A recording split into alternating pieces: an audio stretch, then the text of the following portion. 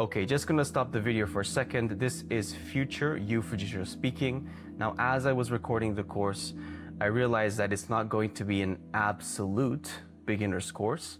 Now, it is for the noobs that are beyond noob, the hyper noobs.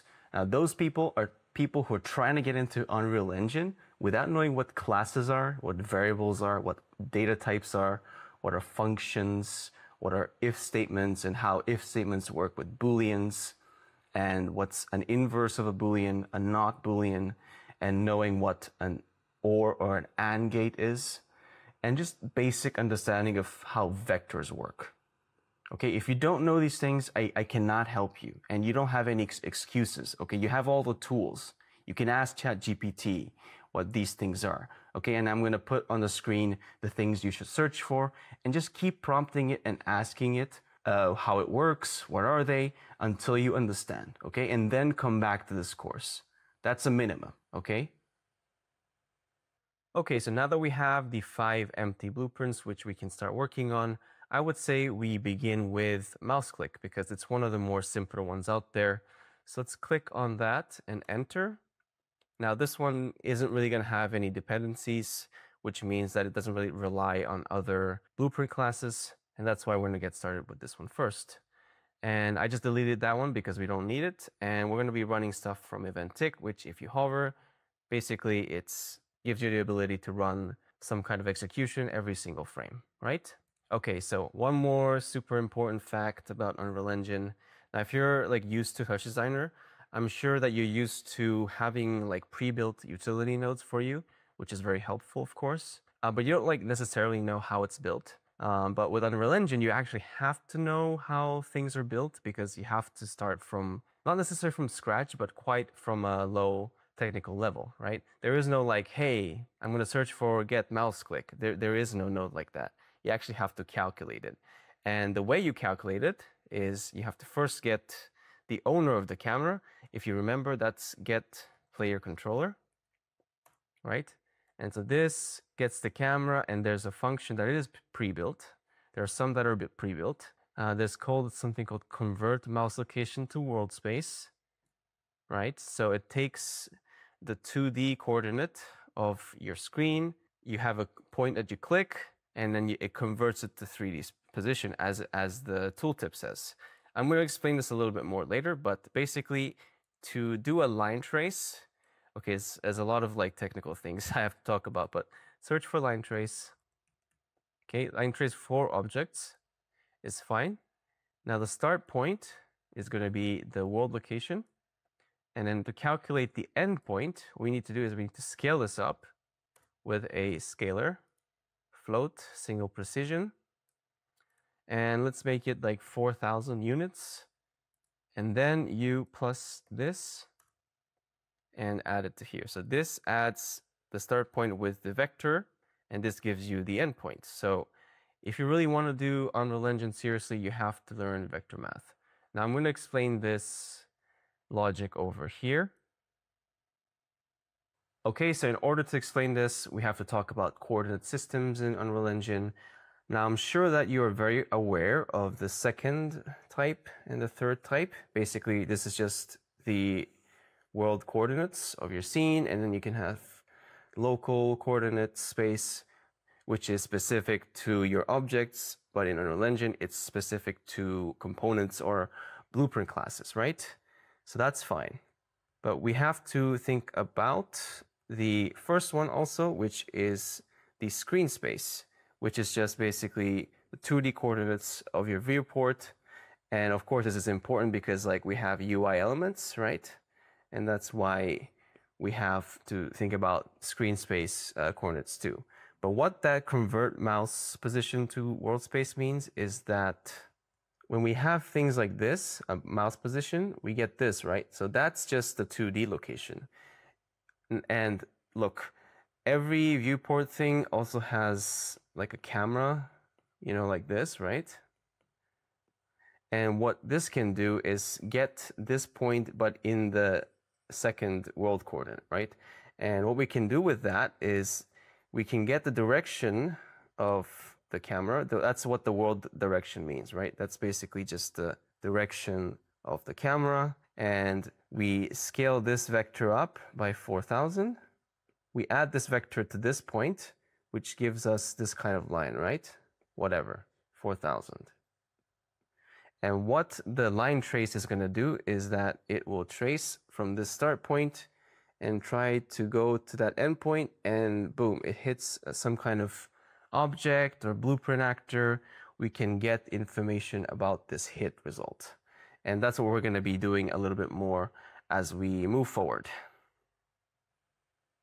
So now you should be able to understand what this is doing.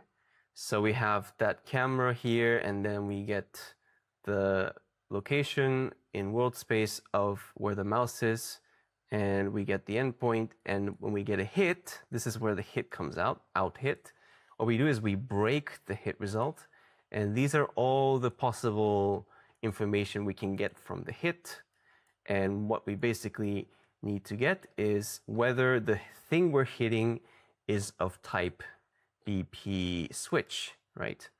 Now I think we have to open this and and compile, and then come back and then hit actor. We should be able to cast to BP switch 1. There you go. Perfect. Now get this, and what we're gonna do is basically save this value, the reference to our BP switch in the scene, right? So we're gonna promote to variable.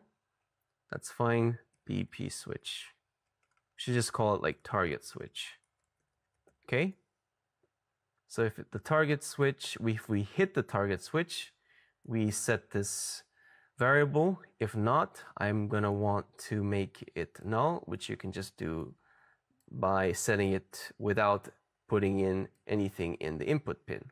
Now the reason why you want it to set it to null, if it's not hitting the switch, is that we're gonna have to handle our mouse inputs.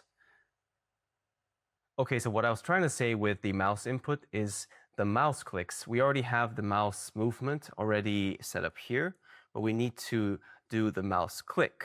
Now the mouse click, I'm going to use the simplest kind of old method, which is just to search for escape for keyboard events. And now this one isn't just keyboard events. You can actually just click on this thing here and just click your left mouse button. And basically when we click on this, we're going to do something with this reference, okay? So basically what we're going to do is, if this get variable is valid, okay, something like this, we are going to do something here. Now what this means is basically when we're not hitting the switch, it's going to be considered null. And what's going to happen is that when we click something that's not the switch, it's going to go here and checks that, oh, it's not valid, which means it's null. So it's going to do this, or because we're not going to put anything, it's just going to terminate, right? But if we do click the switch and it is a valid variable, we're probably just going to do something like this. And for now, let's just add like a custom event in our BP switch. Add custom event. I think it's called a toggle switch, right? Okay. So we're just going to compile this and save, and this will show up as toggle switch. Boom. There you go. And I hope you understand how this works. Okay, so as I've said, I am very likely going to make mistakes as I'm making this project for the first time together with you. Unlike other projects, I've already made it before I made the course, if that makes sense. So in that case, first thing is that this left mouse button needs to have the consume input to false, because these events can fight with each other if you have these things in different blueprint classes. And there's different priorities, so you can have events blocked, for instance. And so turn that off if you have any instances where you're pressing something, but it's not really coming up. Okay, so, and that could be one of the issues. So that's the first thing. And then the next thing is when you try to compile, it doesn't let you because we're missing an input for this function. Now, what you have to know about Unreal Engine is that it prioritizes performance, right? And so it's more like an additive process. As in, this function literally does not even let you line trace for all kind of objects, because that would be expensive. So in here, object types, we do something called make array, and this is where we specify exactly what we're going to look for. So we don't have to worry about looking for other things and taking up computational performance and dropping our frame rates. So usually we select toward dynamic, things that are going to be moving. We have different things here, but don't worry about that. Select that. So that's going to be fine. We should be able to compile and save now. Great. All right, so the next thing I want to talk about is that we have some redundancy. And so basically, we kind of don't really need to be running this when we're not even hovering over the right type of objects, right? Because as of currently, this is just going to keep running every single frame, even when we're not hovering of type or dynamic, which is useless, and it's just going to eat up our computational performance. So there is a handy thing inside of here, which is just the return value. So basically, if we do hit our object type we're looking for, we're going to allow the cast. And that's just going to cheapen a little bit the performance. And, you know, it's probably not going to be huge, but you want to get into the habit of doing this, right? So we have that. So I'm just going to clean this up. And so this is okay. And I'm not liking this a little bit, but I think this is going to be fine. This is not really going to affect the stuff we have here. So yeah, this is looking okay for the mouse logic. You might want to click on one frame just to visualize how the line trace is working. It's going to be helpful for you to understand what the hell's going on, right? So that's good. So let's compile and save. Let's go back in here and think about what we're going to be working on next. All right, so that's it for the mouse click logic. As you can see, we just spent 10 minutes once again just to set up a very simple input. Welcome to Unreal Engine. And so this is another good point to ask yourself if you want to give up. And if you don't want to give up and if you want to continue learning, click on the next video.